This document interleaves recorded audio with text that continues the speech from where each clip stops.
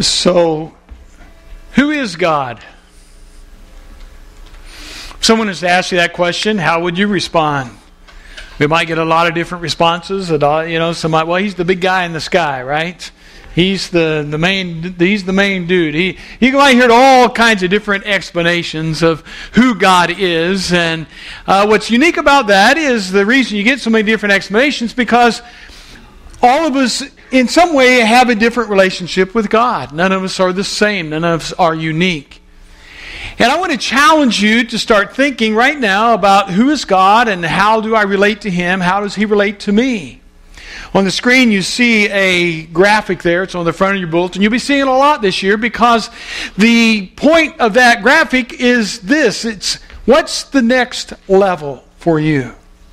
We're going to be talking about next level this whole year because you see all of us are at some level of one or in our relationship with God, in our Christian walk. Whether you've been in the church 80 years or 50 years or 20 years or 2 days or this is your first day you've ever been in church, you have a level where you're in a relationship with God. And whatever that level might be, that means there's always room for growth. There's always, how can I go to the next level? And one thing I like about this graphic is you'll notice there are a couple silhouettes there on there. One guy is going up the incline, and what's the other guy doing? He's helping him along.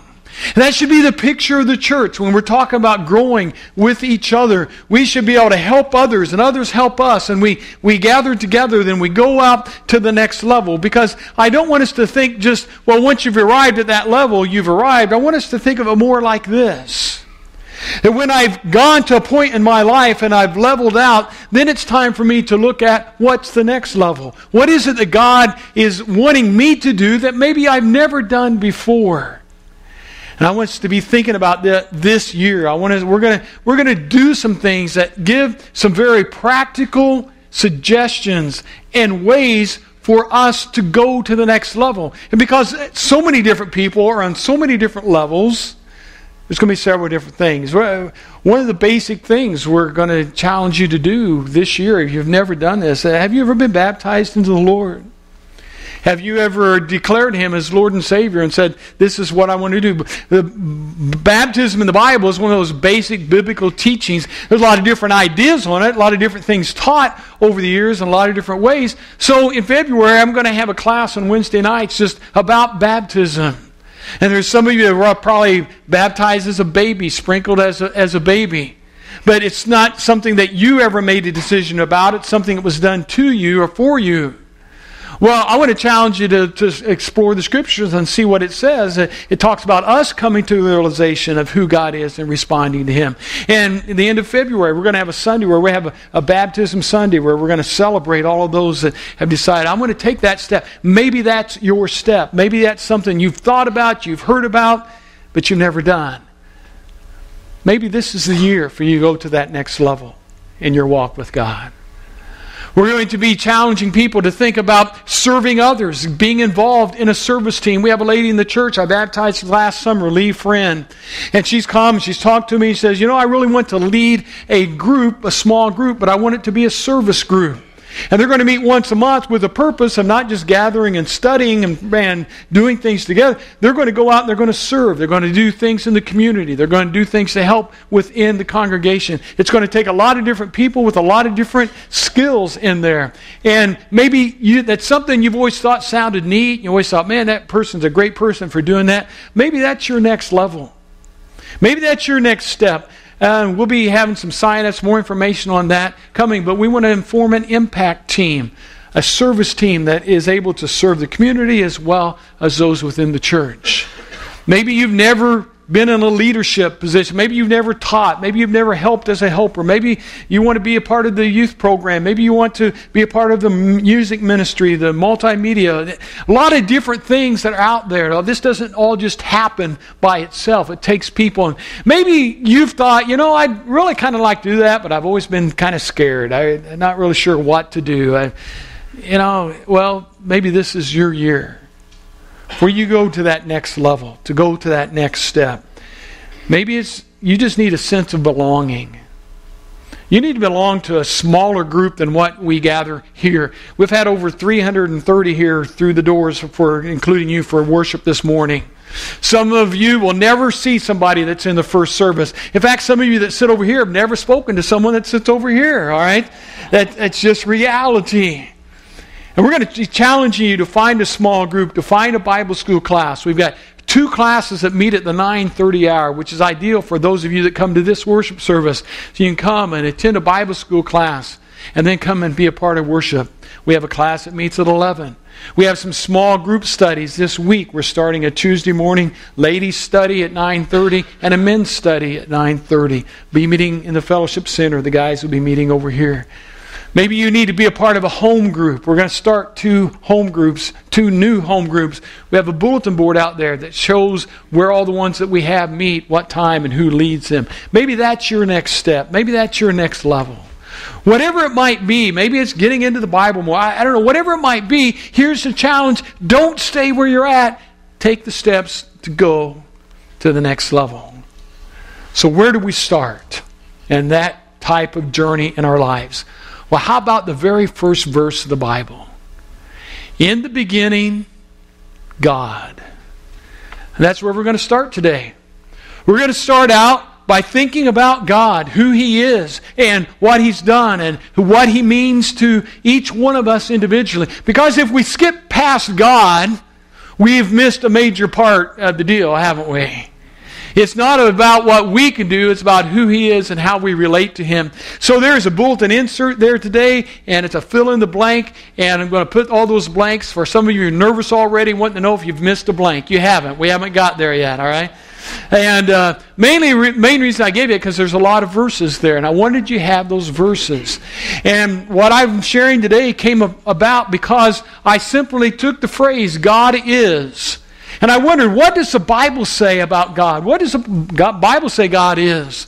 So through the computer, the internet, you can look things up. I looked up the phrase God is and looked at all the different verses, all the different places that phrase occurs. And it was quite an enlightening study. Now, I want to give you, every now and then I do that. This year I want to give you a next level challenge, all right? Now, we have a Bible reading program. It's in your bulletin. We're challenging you to read the first epistle of John this week. Each day, Monday, chapter 1, Tuesday, chapter 2, on down the line.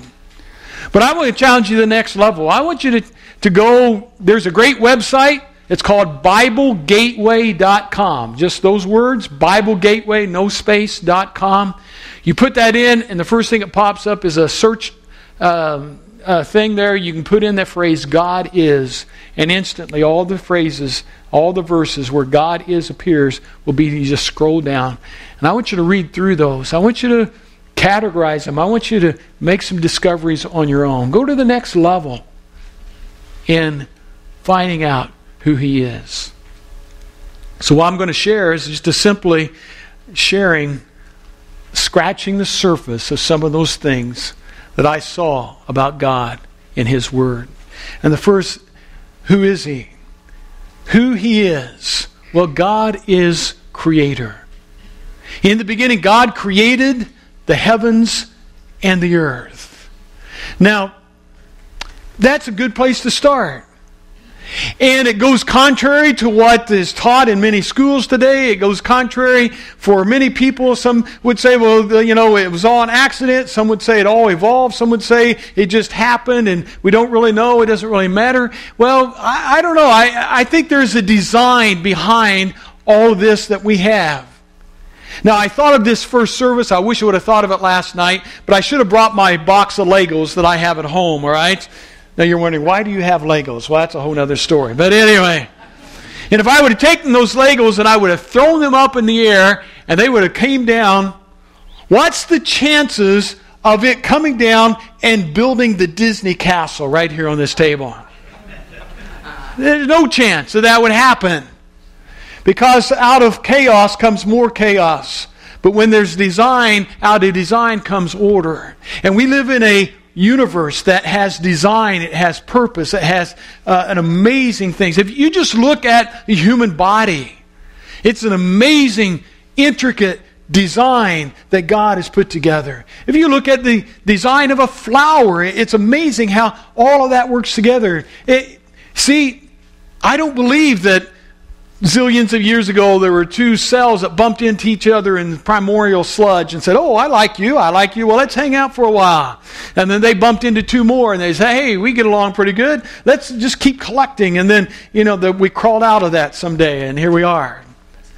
I've heard someone say it takes more faith to believe in evolution than it does creation, because there's a lot more gaps in there than in the beginning God created the heavens and the earth. Well, I could go on, but if I preach that long on all the points, we're going to miss lunch today. So let's go on. Who He is love. He is love. 1 John chapter 4, verse 16 says, and so we know and rely on the love of God has for us. God is love. God is love. You've heard that phrase. You've heard that over and over.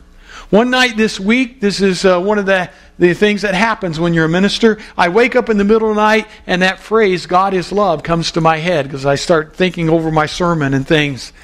And don't ask me why, it just happens, all right? And it's like God kind of taps me on the shoulder. And what was interesting, I'd never thought of that in this context.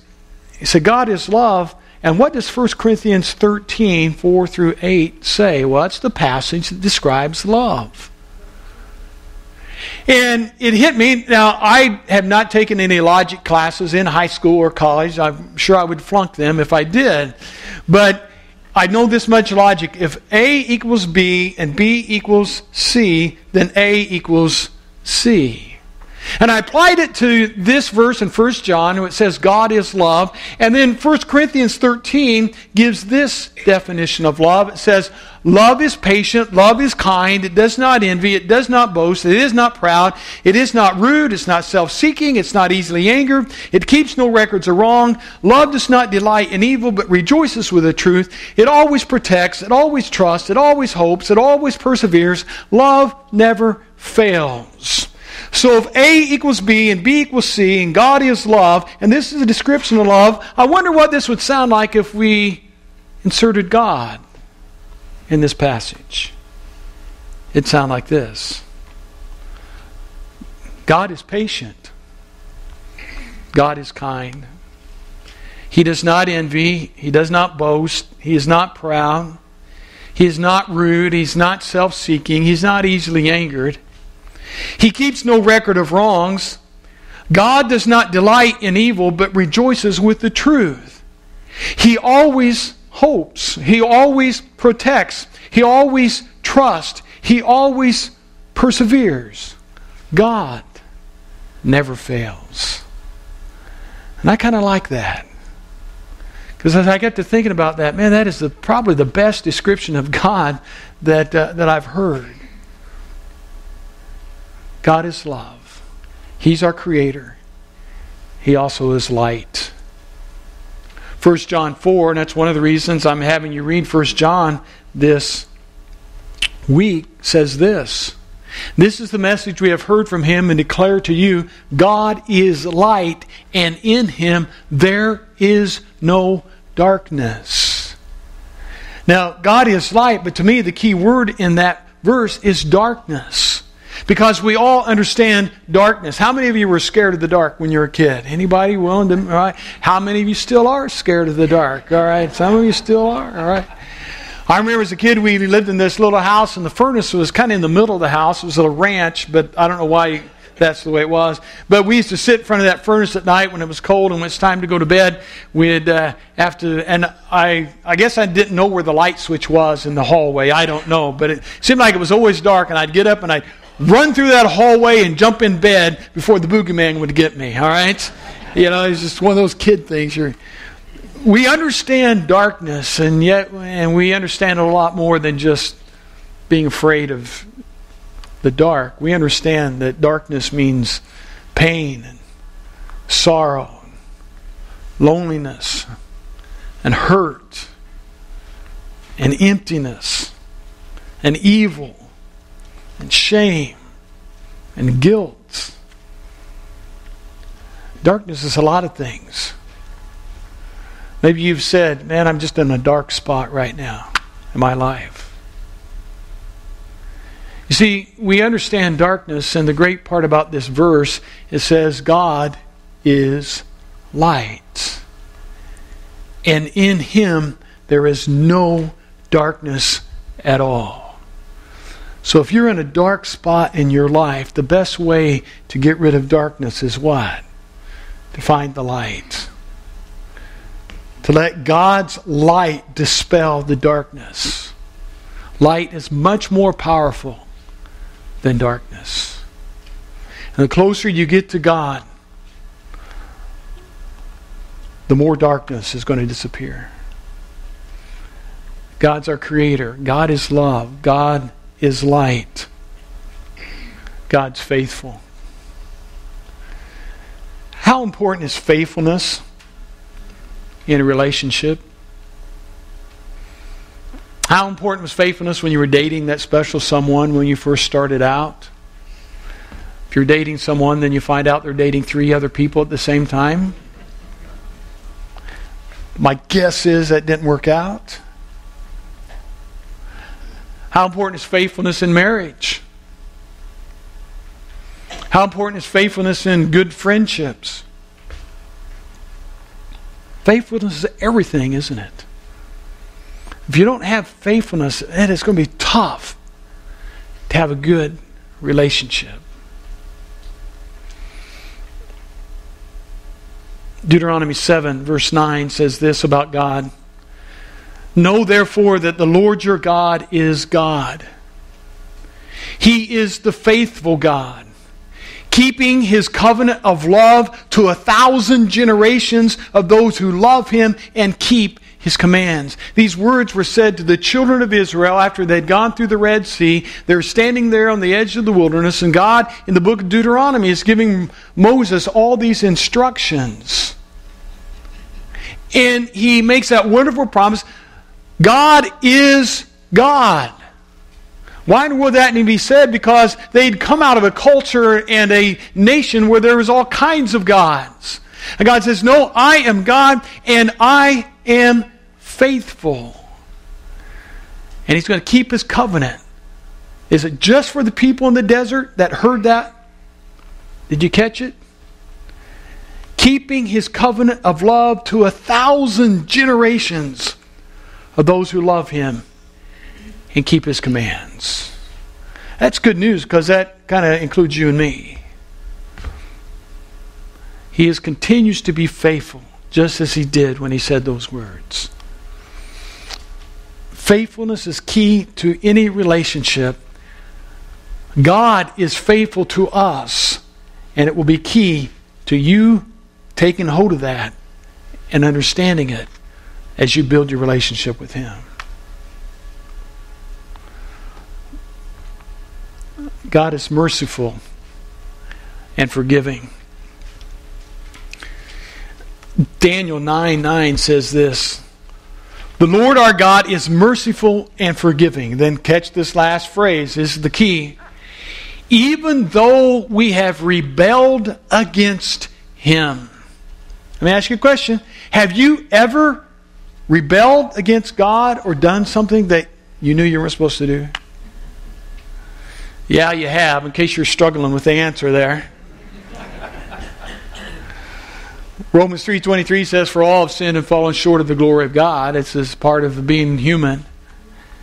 But the great news is, the Lord our God is merciful and forgiving, even though we what? We have rebelled against Him. Where would we be without a merciful and forgiving God? We'd be in a mess. You've heard the phrase, you'd be up the creek without a paddle. Well, I'll say you'd be up a creek without a paddle and someone just punched a hole in the bottom of the canoe. That's where we'd be. Boy, I'm thankful that God is a merciful and forgiving God, because I've needed His mercy and I've needed His forgiveness. And He promises it. So, who He is very important. Who He is to me is very important. I want you to personalize it. Now, I'm not saying it's all about you, because really it's not. It's all about Him. But if you fail to have a connection with Him on a personal level, then you've fallen short on understanding what God wants of us. So it's valid to ask, who is He to me? What does He mean to me in my life? Well, He's our refuge. Psalm 46:1 says this, God is our refuge and strength, and ever-present help in trouble. He's our refuge and our strength. Have you ever needed to find refuge for something? How many of you were here during Irma last September? Anybody stay here? Okay, how many of you spent that storm out on your lanai? We sought refuge. You sought shelter because there was danger. It was last summer. Judy and I were out on the boat out in the Estero Bay, and we were fishing there in this little cove and up against the mangroves, and we weren't watching the sky or anything. And I felt the wind shift and the temperature dropped, and I thought, that's not good. All right, so we pull up anchor and we take out and we go around, and sure enough, down in the south was a dark sky, and it didn't take long. All of a sudden, there was this wall of water coming right at us. I hit full throttle. We're up in the north end. We're heading towards the bridge that goes across Carlos Pass that goes over into Fort Myers Beach. Why were we doing that? Because I wanted to get to shelter before that wall of water hit us. And we almost made it. It could have been worse, but we got there and rode out most of that storm under the shelter of the bridge. You ever needed shelter in your life? You ever seen that wall of water bearing down on you? And you wonder, what am I going to do? God is our refuge and our strength and ever-present.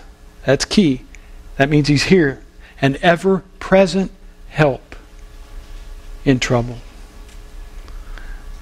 He's also my help. He's my rock. Psalm 18, verse 2 says, the Lord is my rock and my fortress and my deliverer. My God is my rock in whom I take refuge. He is my shield and the horn of my salvation, my stronghold. It makes a difference where you seek shelter. It makes a difference where you seek refuge. It says He's a fortress. I like that imagery. We all have a picture of a fortress in our mind from pictures, or maybe you've visited. Any of you visited the fortress up at St. Augustine here in Florida? It's a neat fort. If you haven't been up there, you need to go up. We went one time, and I can't remember if I took a tour or I was just reading the stuff that's there. But what's interesting about that fort is when they built it, they were concerned about the material they built it with. Because they were used to building a fort in France and Europe and Spain, all those places. They'd use big blocks of granite or big blocks of limestone that were almost guaranteed to repel any type of attack they would get. But they could be broken up eventually if enough cannonballs hit against it. Well, all they could find up there in that area was this stone that was basically compressed shells. So they mined that, they dug it up, and that whole fortress is made of this, and there's a name for it, I can't remember what the name of these blocks, of these compressed shell blocks. And they built that fort, this kind of unique design and star-shaped type of thing with points on it, and they weren't sure how it was going to do against cannonball attacks. Well, they finally, it got tested, they got attacked, I believe, from the French, and much to their relief, what they found was those cannonballs, instead of coming and hitting on those walls and cracking them and bouncing off, they would come and they'd hit on those walls and they'd just stick like going into Play-Doh. Because that stone would compress and absorb all the shock and just catch the cannonballs. And that's there's only 2 fortresses in America still standing, I think, and that is one of them, made out of a material they weren't sure was going to last. Where do you seek refuge? What kind of things do you seek refuge in? Can you trust in it? Psalm 18:2 says, "The Lord is my rock and my fortress and my deliverer. My God is my rock in whom I take refuge. He is my shield, the horn of my salvation, my stronghold." Turn to Him. That's who He needs to be to you. A fortress, a stronghold. And God is my help. Psalm 54:4 says this, "Surely God is my help. The Lord is the one and only who sustains me." Psalm 73:26 says, "My flesh and my heart may fail, but God is the strength of my heart and my portion forever." Why do we shy away so many times from asking for help? You ever notice that? Someone asks you, something's going on. "Hey, can I help you?" "No, I got this. I'm fine." "Well, can't I just help?" No. I'll be okay. I don't know if it's pride. I don't know what it is, but I'm the same way. When I was in the hospital, someone called and said, "Hey, what can I do for you?" I said, "Oh, I'm fine. There's nothing." "Can I mow your grass?" "No, that's all right."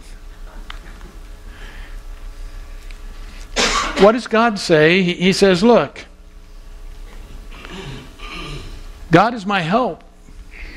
The Lord is the one who sustains me." That's who He needs to be to us. Don't be afraid to ask for help.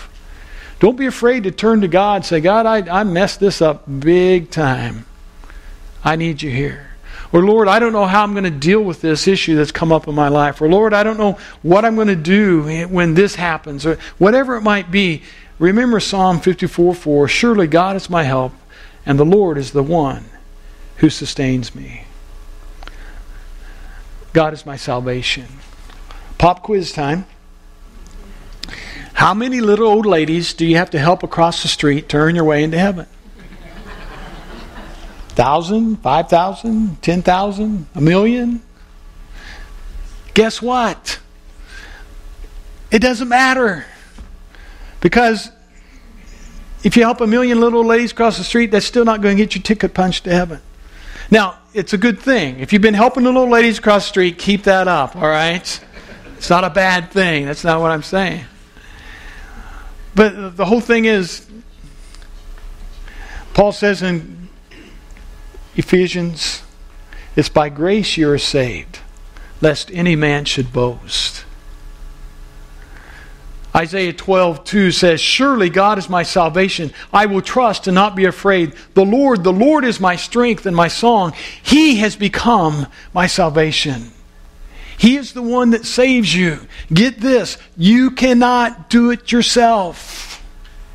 No matter how much you try. It's His grace and forgiveness. He is our rock. He is our salvation. That's who He is. One final thought. What does God do? Does He do anything? There again, I think it's important for us to see. And one of the things I like says, He fights for me. You ever had anybody stand up for you? Maybe out in the playground, you're a kid, somebody stood up for you, stepped in there for you. Deuteronomy 20 verse 4 says this, "For the Lord your God is the one who goes with you to fight for you against your enemies and to give you victory."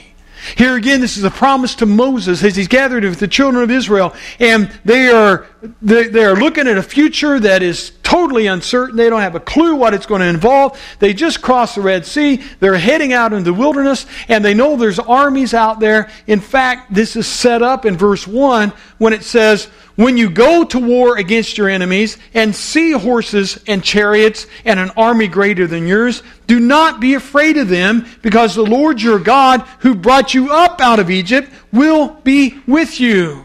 And there is for the Lord your God. He's the one that goes with you. He's the one that will fight against your enemies, and He is the one who will give you victory. I just like the verse. God, if I can't stand up and fight for myself, God's going to be there for me. He's going to fight. He's going to be there. He fights for us. He loves us. I like Deuteronomy chapter 20.